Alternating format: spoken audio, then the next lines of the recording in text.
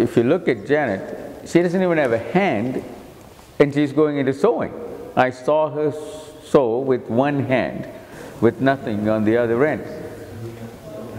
We wondered how she got through school, because she has no hearing on one side. The ears have got burned off with the face. This is a very rare case. I have not seen anybody in this situation that has come through. I've seen situations like this, but I've never seen them follow it up to see the success.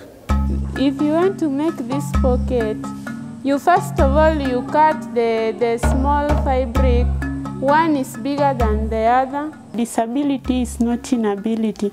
Even my friends, sometimes they are coming to me asking me, why and what the way you are making these things, because with us we have two hands, we are just normal, but we can't do this thing. She is actually taking a program in interior design that includes sewing as part of this program. So we brought her some sewing machines, and her goal is that in 6 months she will be able to start a business. And she said she is going to sew me a shirt as soon as she gets out of school. I'm surprising them because they didn't believe that I can do that course.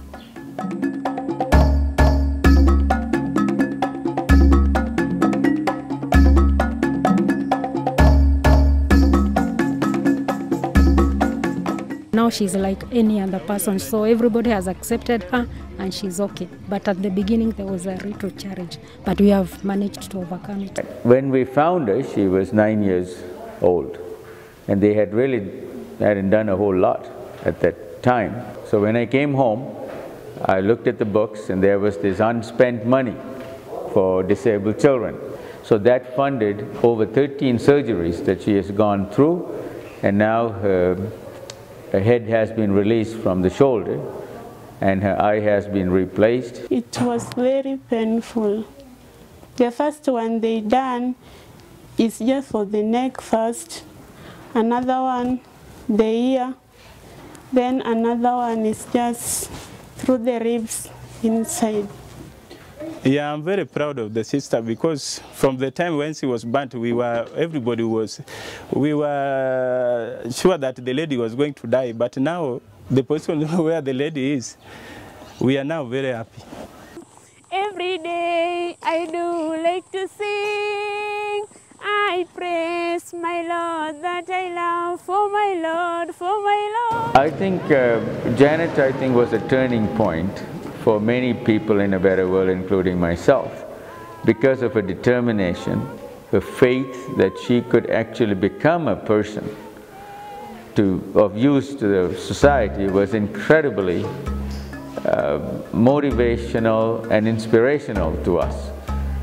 So we put her into high school. She had a desire to go. She could have easily said, look at myself, look at my body, there's nothing I can do. But she wanted to go to high school. After she finished grade 8, she passed the exam. She went to a special high school for disabled children. We followed up with her right through to grade 12. She passed grade 12, among all the humiliation she might have had to face. And then she said, I want to go further on. I want to go to vocational training school. She applied, and she moved from her close to her home and is living by herself in the dormitory of the school.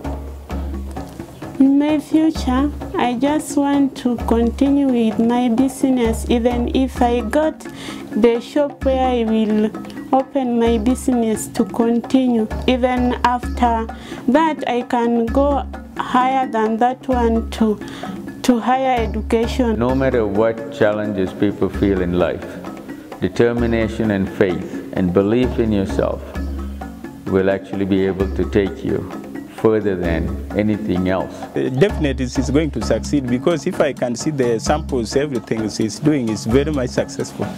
This one is called tissue servient holder.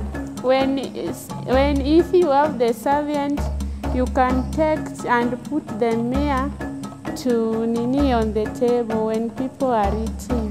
Because I can just do anything.